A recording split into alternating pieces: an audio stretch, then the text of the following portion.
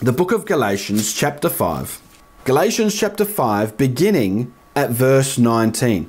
Now the works of the flesh are revealed, which are these: adultery, sexual immorality, impurity, lewdness, idolatry, sorcery, hatred, strife, jealousy, rage, selfishness, dissensions, heresies, envy, murder, drunkenness, carousing, and the like. I warn you, as I previously warned you, that those who do such things shall not inherit the kingdom of God. Very, very clear passage of Scripture. Those who practice, those who live their lives doing these things will not inherit the kingdom of God. That's what it says here in this passage. Is Lordship Salvation biblical? Absolutely. The Bible is very clear, as I've shown you here in the Word of God. Hey guys, quick video explaining Galatians chapter 5 verses 19 to 21. A passage often misused and misinterpreted to teach a works-based salvation, to teach that you can lose your salvation, which of course is not true. The Word of God says in Galatians chapter 5, starting off in verse 19, Now the works of the flesh are manifest, which are these: adultery, fornication, uncleanness, lasciviousness, idolatry, witchcraft, hatred, variance, emulations, wrath, strife, seditions, heresies, envyings, murders, drunkenness, revellings, and such like, of the which I tell you before, as I have also told you in time past, that they which do such things shall not inherit the kingdom of God. First and foremost, it is imperative to identify the audience being addressed. Who is Paul speaking to here?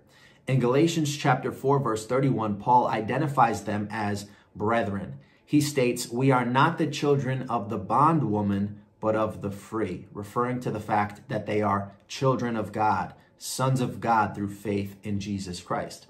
In Galatians chapter 5, verse 1, Paul compels them to stand fast, therefore, in the liberty wherewith Christ, watch this, hath made us free. That's past tense. They have been made free by Jesus Christ. They are brethren. They are children of God, sons of God.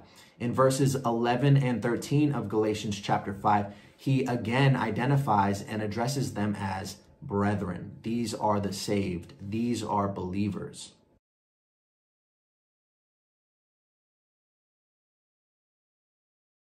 Paul compels the saved to stand fast, therefore, in the liberty wherewith Christ hath made them free.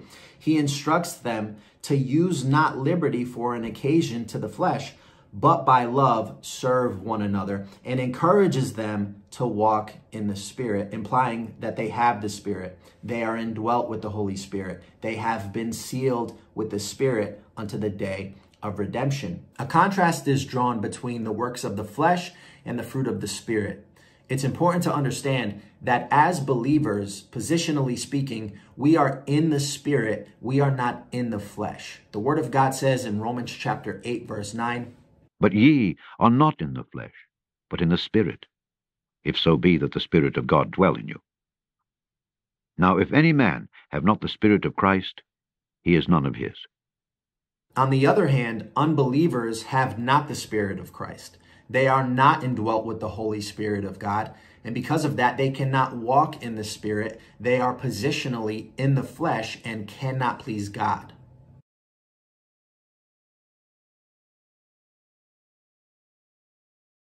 At the moment of salvation, believers are indwelt with the Holy Spirit of God and are thereby enabled to walk in the Spirit as to not fulfill the lusts of the flesh.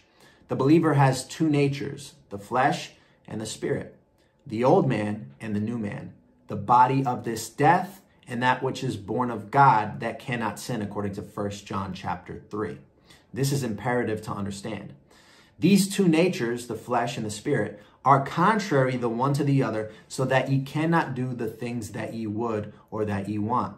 Paul describes this constant struggle between his flesh and his spirit in Romans chapter 7. For I know that in me, that is, in my flesh, dwelleth no good thing. For to will is present with me, but how to perform that which is good I find not. For the good that I would I do not, but the evil which I would not, that I do.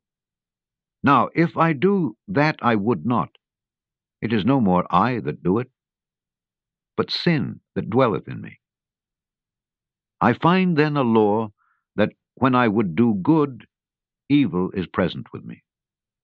For I delight in the law of God after the inward man. But I see another law in my members, warring against the law of my mind, and bringing me into captivity to the law of sin which is in my members. O wretched man that I am, who shall deliver me from the body of this death? I thank God through Jesus Christ our Lord. So then, with the mind, I myself serve the law of God, but with the flesh, the law of sin. Now, the works of the flesh should be indicative of someone who is in the flesh, someone who has not the Spirit of Christ.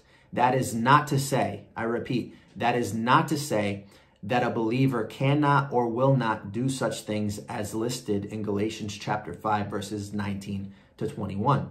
Our flesh is more than capable of committing such works. However, Paul's point is that if we are indwelt with the Holy Spirit through faith in Jesus Christ, which we are, if we are washed, if we are sanctified, if we are truly justified in the name of the Lord Jesus and the Spirit of our God, which we are if we have believed on Jesus Christ, if our old man is crucified with him per Romans chapter 6, verse 6, shouldn't we no longer be the servants of sin?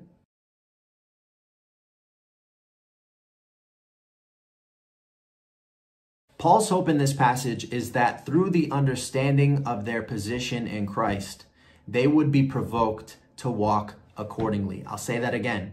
Paul's hope in this passage is that through the understanding of our position in Christ, we as believers, we as the saved, we as children of God, sons of God, we would be provoked to walk accordingly.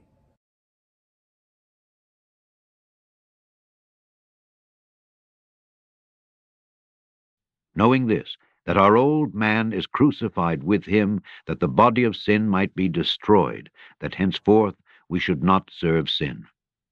Folks, we have to understand that the believer has two natures, the flesh and the spirit. This flesh, this body of death, is prone to sin. It cannot please God. This corruption cannot inherit incorruption. My flesh will not inherit the kingdom of God. Your flesh will not inherit the kingdom of God. But thanks be to God through salvation in Jesus Christ. We've been born again by the Spirit of God, and now we are enabled to walk in the Spirit as to not fulfill the lusts of the flesh. Understanding our position in Christ, let us be provoked to walk in newness of life. If we live in the Spirit, which we do as believers, let us also walk in the Spirit.